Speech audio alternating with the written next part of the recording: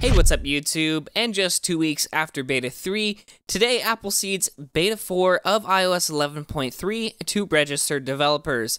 So this software comes in right around 352 megabytes on my iPhone 6s Plus. Again, the size of this download will depend on your device and which firmware you're updating from. Now this should be available shortly to public beta testers here in the next few days to come, but if you want to get your hands on a copy today, check the link in the description.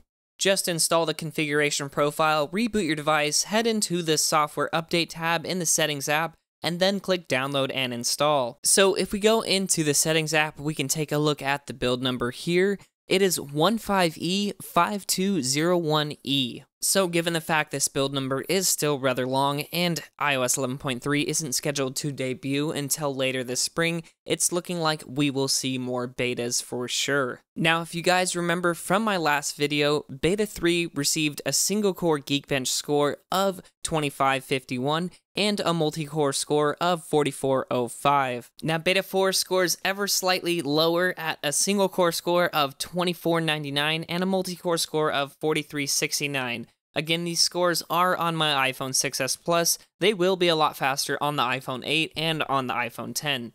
Anyway, now I haven't had too much time to play around with Beta 4 yet to see if Apple's made any substantial changes since Beta 3. I mainly just want to make today's quick video just announcing that it has come out. Anyway, if you guys intend to jailbreak, I would not recommend updating to this software. Again, you have better chances of jailbreaking the lower the iOS version that you're running.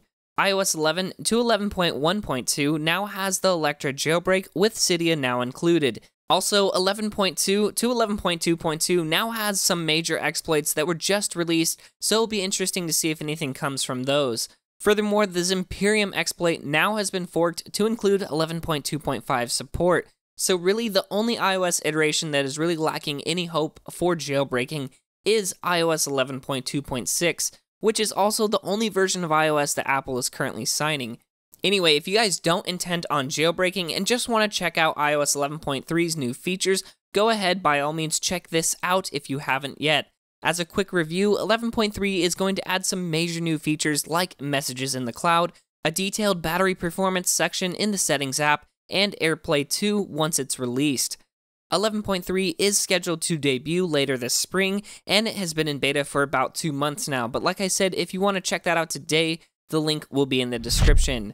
Anyway guys, I hope you enjoyed this quick video, and if you did, please let me know by giving it a thumbs up. If you guys want to stay updated on new iOS releases, top tweaks, and the latest jailbreaking news, don't forget to subscribe before you head out. But until next time guys, this is Tony, signing out.